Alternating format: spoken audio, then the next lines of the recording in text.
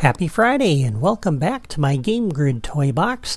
I've got Sorcerer's Apprentice Mickey with me today, and that means it's time for our next episode of Toy Box Tutorials. Before we get into this episode, I want to take a moment and let you know that there will not be an episode of Toy Box Tutorials for the next few weeks, because I'm going to be taking some time off. The next episode of Toy Box Tutorials will air on Friday, June 10th. Because I'm going to be taking that time off, I want to finish the logic for this pinball game today so you can play it while I'm gone. Now this tutorial is going to be a little different from my usual tutorials because I'm not going to be teaching you how to use a specific Creativi-toy today. Instead, I want to teach you how you might go about structuring a more complex toy box game like this one. Sometimes you may want to create a game that's divided up into multiple rounds that have a fixed amount of time, like the quarters of a football or basketball game, or the innings in a baseball game. And you might wonder, how would you go about doing that? Well, one way to do it is to use a series of timers. You might have one timer for the duration of the entire game, and then additional timers for each round. And you can use those additional timers to control what happens at the end of each round. And that's what we're going to do here. So, as we get started, let me once again review the game flow for this game.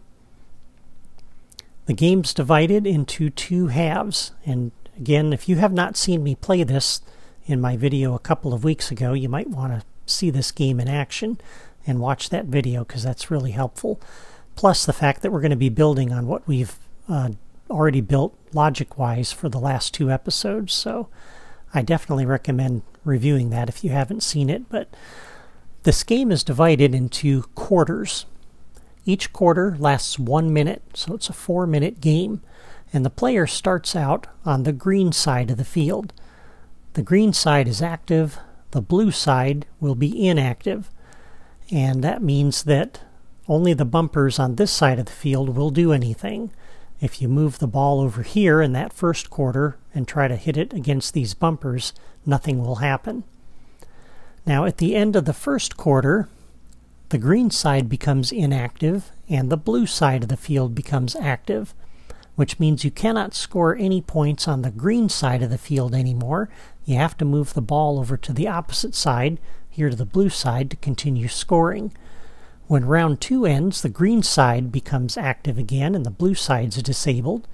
And then at the end of the third round, it switches again. The blue side becomes active and the green side is disabled. So that's how the game flow works. So let's put down the Creativi-toys we need now to make this happen. And I'm going to explain this as best as I can each step of the way. And hopefully it'll show you what you need to do to structure your own toy box games, where you might want to divide it up into rounds or quarters or whatever. So the first thing we're going to need is the challenge maker, and I'm going to drop that over here so the player can run up the road right to the challenge maker. So that's the first thing we need. We also need a falling object generator, and let's just drop this right over here for the moment. And we're going to need some additional toys, and I may miss a few here, but we'll come back as we need to. Alright, we're going to need some timers. So this first timer, we'll drop this over here. This is going to be for the entire game. Alright, so the entire 4-minute duration of the game. And then we're going to drop 3 additional timers over here. This will be for each round.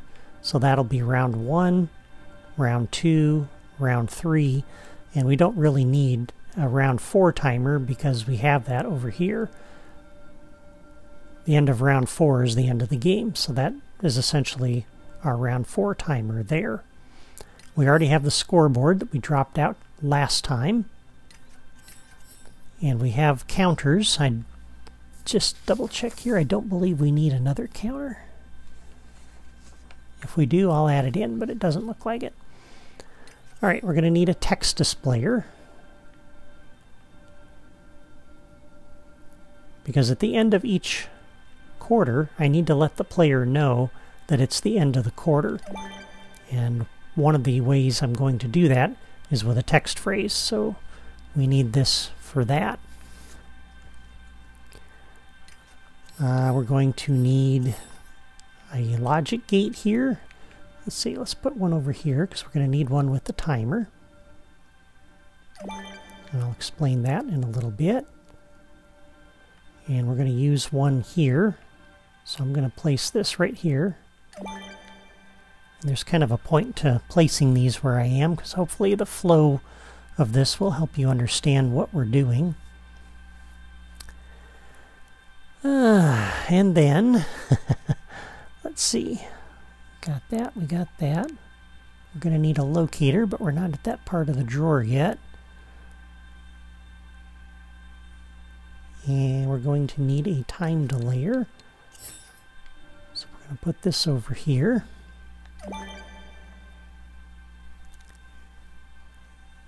And there's not too many more things we need.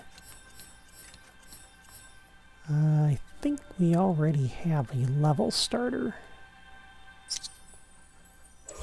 I'm not sure we need that anyway, but yeah, here's our level starter. So just so I know where that is.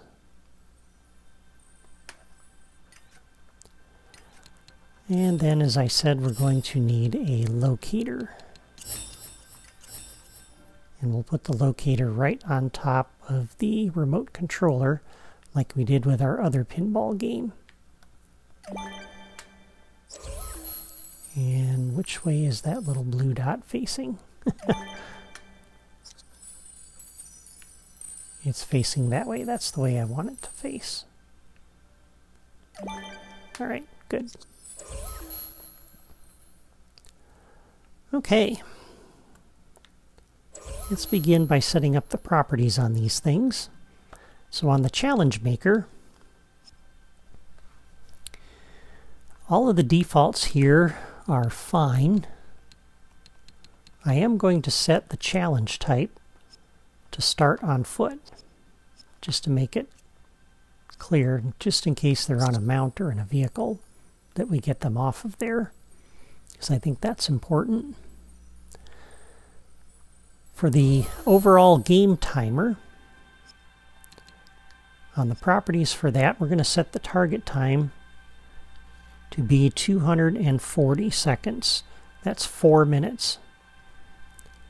And the visible display will be off. Countdown is on. All right. There are no properties on the falling object generator, so I don't have to worry about that. This time delayer, we're going to set the delay time to be 2 seconds. And again, I'll explain that when we get to that point. For the text displayer, text duration to 4, text style to banner. And now these 3 timers are going to control each of the quarters of the game. And so on the first timer, this will be for the first quarter. So on the properties for this, we'll set the target time to be 60. All right. And yeah, and then all of these are off. This will be the timer for round 2. And so the properties for this, I'm going to set the timer to be 120. And again, we'll turn those properties off. And for the third quarter, this one gets set to 180 seconds or 3 minutes. And again, we turn those off.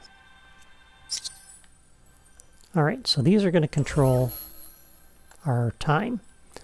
And we need 2 other toys, because when the game switches at the end of each round, we need to let the player know. I'm going to play a sound effect, and I'm also going to display some text. But in case you're in the middle of the round and the player isn't sure which side they need to be on, we're going to use a couple of indicators up here. And for that, we're going to use a couple of color changing blocks. Find those in the blocks drawer. And we'll place one here. Place one here. Alright, so those are all of the toys that we're going to need. So let's start with some of the easy things that you've seen set up before. We'll begin with the scoreboard. So on the challenge maker, we're going to do a new logic connection. On invites accepted, we'll come over to the scoreboard, and we set the properties for that on last episode. But on invites accepted, we're going to reset the scoreboard.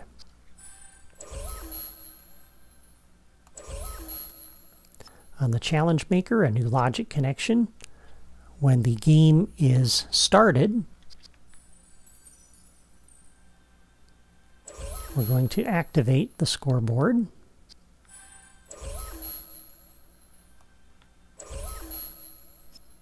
And a new logic connection on the challenge maker when the game is ended. We'll remove the display.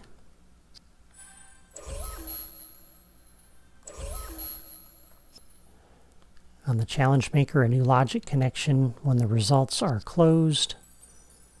We'll deactivate the scoreboard.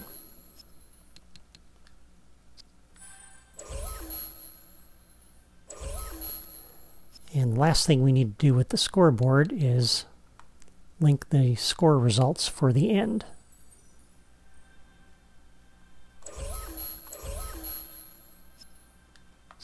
And there we are.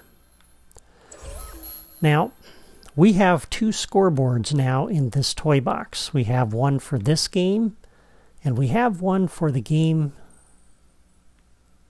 that we had created last time. So we now have two scoreboards in here. Both of these are going to be competing with each other to be displayed. And what happens is when the player comes into the toy box, the score will automatically be displayed because the properties on these are set with visible display on. And you have to have that on if you want to display that thing at all. And so what you want to have happen then is when a player enters the toy box, whether it's player 1 or player 2, we don't want to see those scoreboards until we actually play the game. So on our level starter, we're going to do a new logic connection on catalyze. We want to remove each of the displays for the scoreboards. And this will handle player 1 entering the toy box. So a new logic connection on catalyze. On the level starter, we'll come over to this scoreboard and remove the display. All right. Now once player 2 comes into this toy box, and this is really designed, this toy box, for a single player, but of course there's nothing to prevent 2 players from coming in here, then we need to be able to disable those things again, because when player 2 comes in, it's automatically going to turn these displays on again. Why it does that, I do not know. It's kind of goofy. But the level starter will have already been triggered when the toy box was loaded. So we need another stimulus to be able to turn those displays off. And for that, we're going to use a trigger area over top of the start pad. So if we go to our Creativi-toys drawer and we drop down the trigger area, on the trigger area we can do a new logic connection when this is exited by player 2, or you could do player any if you like. We will remove the display.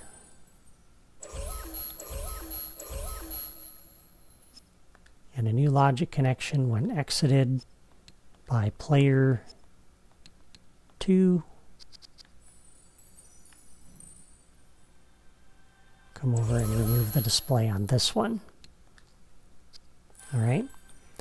And so that way, when we begin the game, we're turning on the scoreboard for the particular game that we want to play.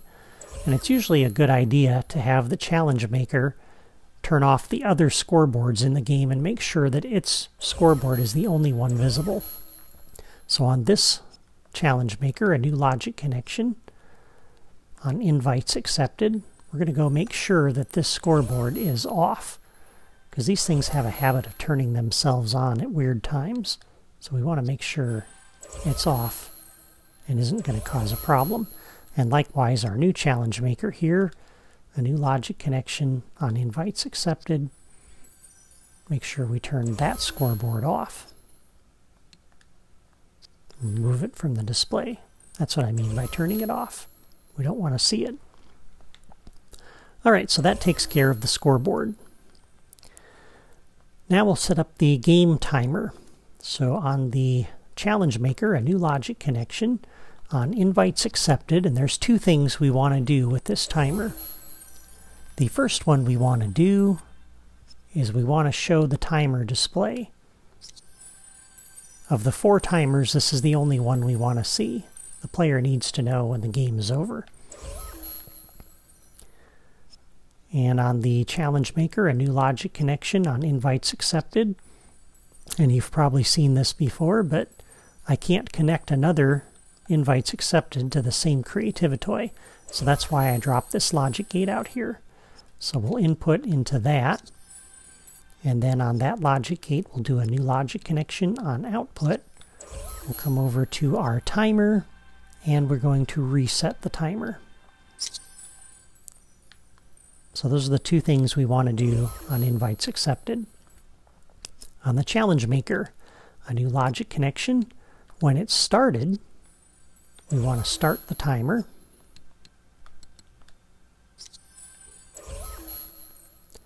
On the challenge maker, a new logic connection. When the game is ended, we don't need to see this anymore, so we can hide the timer display.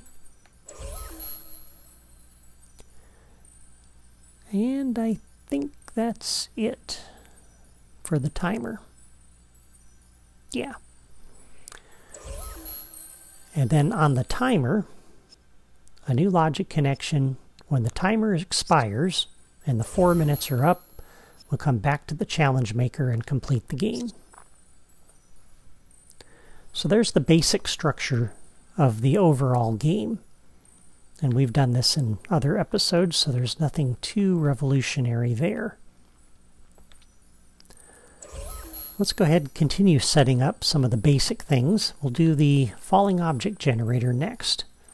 And so we'll come over to our falling object generator. We're going to use this to put the ball into the field dynamically.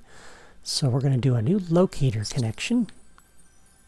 We're going to connect it up to this locator. We're using that for the camera. We'll also use that for the ball location. So when the game starts, that's where the ball will go. On the challenge maker, a new logic connection. And let's do this on invites accepted, so that the ball is there when the game starts. And we're going to use the soccer ball. And when the game is over, we should take the ball out. So a new logic connection. When the game is ended, go all the way to the bottom and remove all. So that puts the ball into the game and takes it out at the end. So far, so good. All right. On the challenge maker, we'll do a new locator connection. We're going to connect up to this locator over here. This is going to be the player's start position. We want to put them right on top of that remote controller.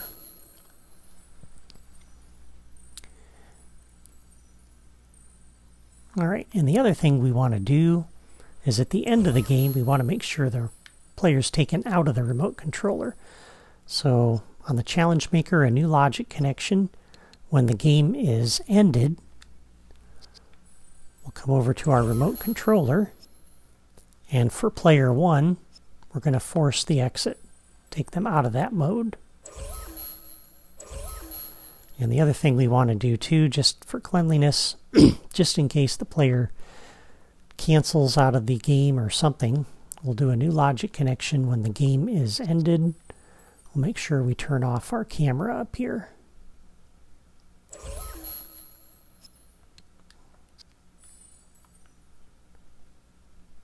Okay. And that takes care of a lot of the basics of the game. So the timer set up, the falling object generator, the locator on the remote controller, the scoreboard, and now we're ready to start hooking up the whole point of this tutorial. How do you divide the game up into rounds, or in our case, quarters? And we're going to use those 3 timers to do it. So there's 3 things the challenge maker needs to do to set up those 3 each of those 3 timers. So on the challenge maker, a new logic connection. On invites accepted, we want to reset each of these timers.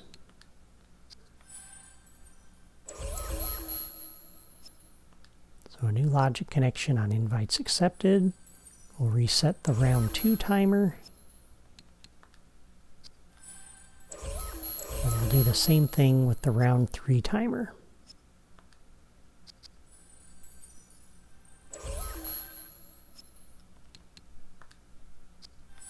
Okay. Now when the game is started, we want to start all 3 timers. So a new logic connection on the challenge maker on started.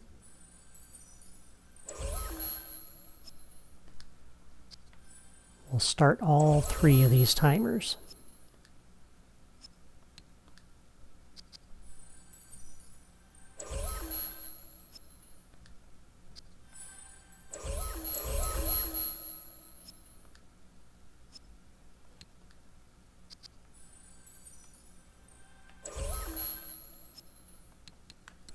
Start. Okay.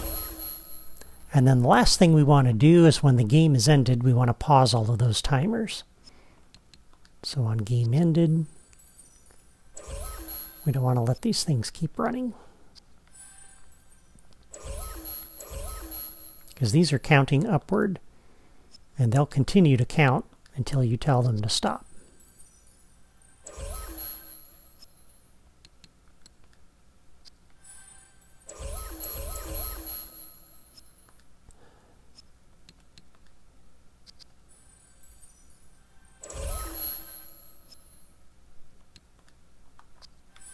There we go. Okay, so that initializes all of those timers. We also need to initialize the playing field, because again, this side is going to be active as we start. This side is not. This side is going to be inactive. And so that's controlled by these logic gates that we set up last time.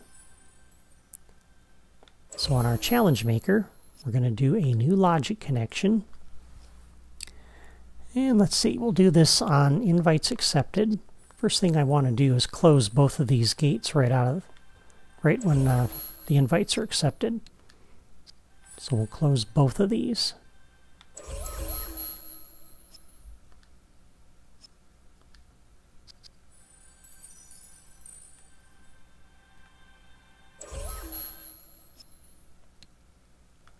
Close, yeah. Okay. And then on the challenge maker, a new logic connection on started. When the game starts, we want to open this first gate. The other one stays closed, so only this side of the field is active. When the ball hits one of these bumpers, it'll input into this gate. The gate will be open, and so it'll go and start scoring. These all come through this gate, but in round 1 that gate is closed. So nothing will happen when the ball touches those bumpers.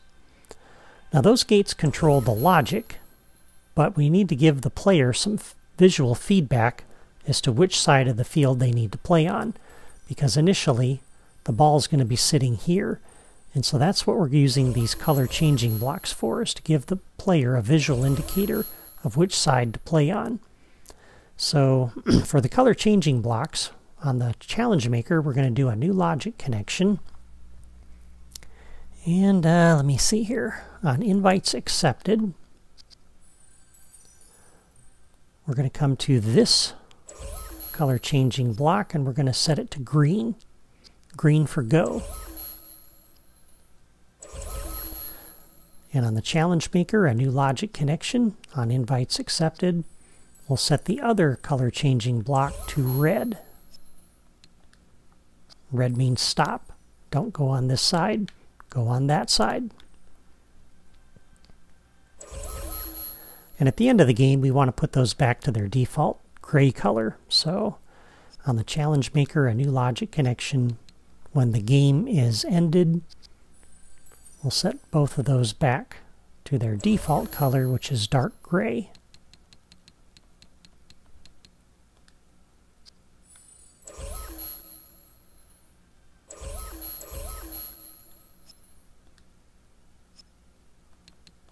And that makes sense because neither side is active at that point.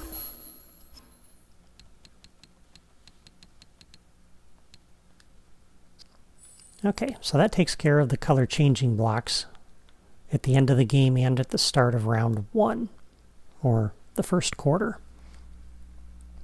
Alright, so we've set up the timers, we've set up the color changing blocks, we've set up the logic gates for each side.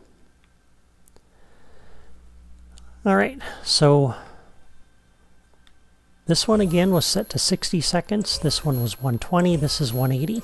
So this one's going to go off first. This is the timer for round 1, or the first quarter. So when this timer goes off, we need to do a number of things. I need to let the player know, and I want to play a sound and display some text. We want to switch the color changing block's color. We want to close this logic gate and open this one so that these bumpers can now score and these over here cannot. And so there's a number of things that timer needs to do. And so we'll take this one at a time.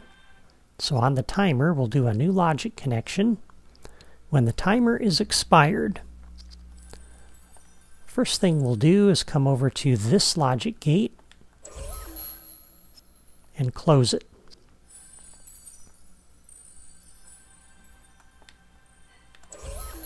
And on this round 1 timer, new logic connection, when the timer expires, we'll come over to this logic gate and open it. All right. And then we need to let the player know. So a new logic connection when the timer is expired.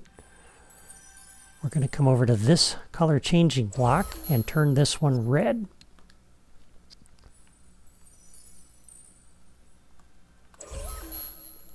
And when the timer expires, turn the other one green.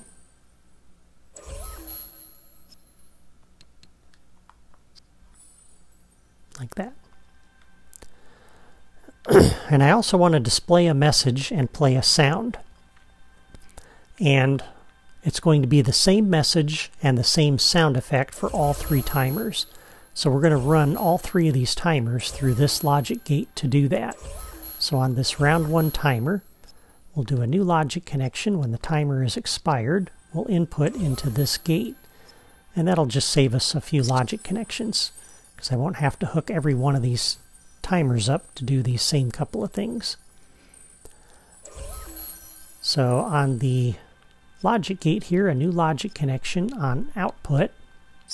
We're going to come over to our text displayer and scroll down to the survival modes category. And we're going to say proceed to the exit. That's the closest message I could find to indicate to the player that they need to leave the area they're currently in and move to the other one. And then we also want to play a sound. So on the logic gate, a new logic connection on output. Come over to our sound generator.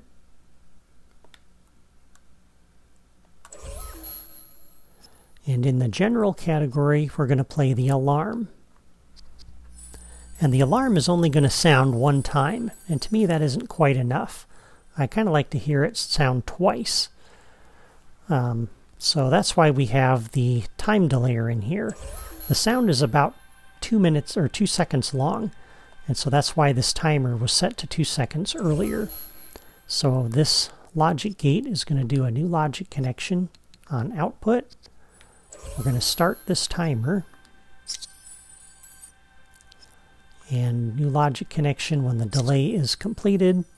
We're going to go back to the sound effect generator and play that same sound a second time.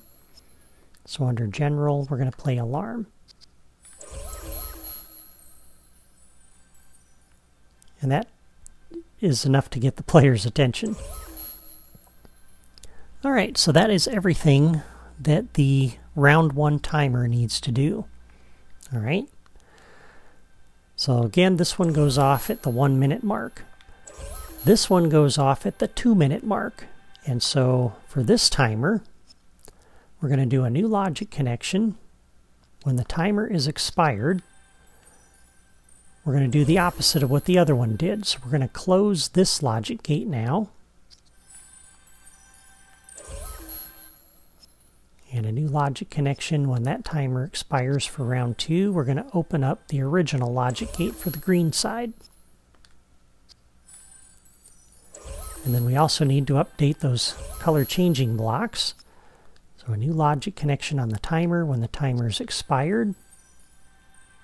We want to set this one back to green.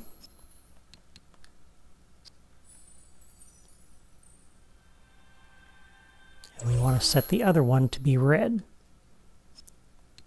So when the timer is expired, turn this one red.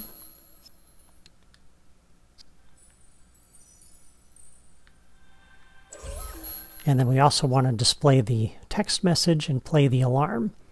So a new logic connection when the timer is expired. We just go input into this logic gate, and we've already made the connections to display the text and play the sound. So that's all we need to do now with the round 2 timer. Now at the 182nd mark, the round 3 timer goes off. And this one needs to do exactly the same thing that the round 1 timer did. So on this one, we do a new logic connection when the timer's expired. Come over to this logic gate and close it.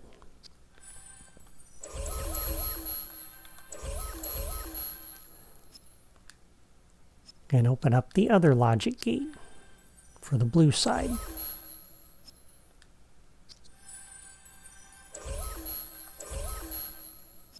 And a new logic connection when the timer's expired. Update the color changing blocks, so that one becomes red. The blue side becomes green.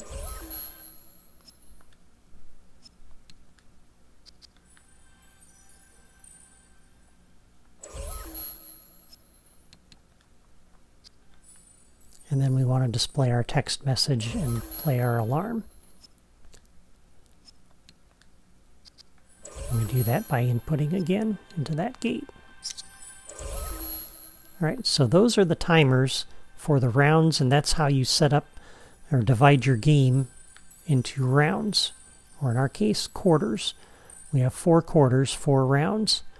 This one controls round 1, this one controls the end of round 2, that one controls the end of round 3, and at the end of round 4, this one connects to here to complete the game.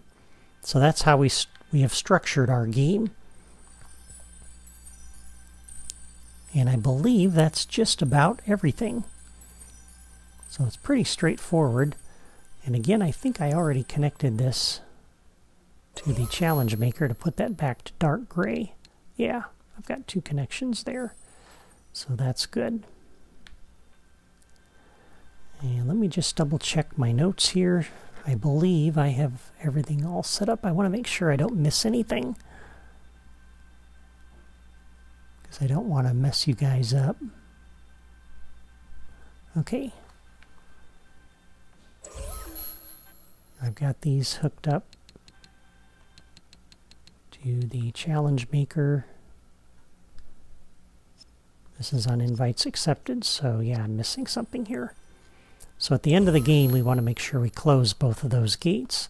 So on the challenge maker, a new logic connection on game ended. We want to make sure we close that gate. The other one will already be closed. It's probably a good idea, though, to close that anyway, just in case the player aborts the game in the middle of the other round. So on game ended, let's go ahead and close that one too. And we're already paused the timers. I remember doing that. And everything else is good. And that's it for this pinball game. I hope you'll enjoy it. When I return from my break, we'll begin looking at a new game, and I'll show you another example of how to use the remote controller. Until then, I want to thank you for watching, and I hope you're continuing to enjoy this series of tutorials. If so, please hit the like button and leave a comment to let me know. If you haven't subscribed to my channel yet, just click my photo in the lower right corner, and then you'll never miss an episode. That's all for me today. Take care.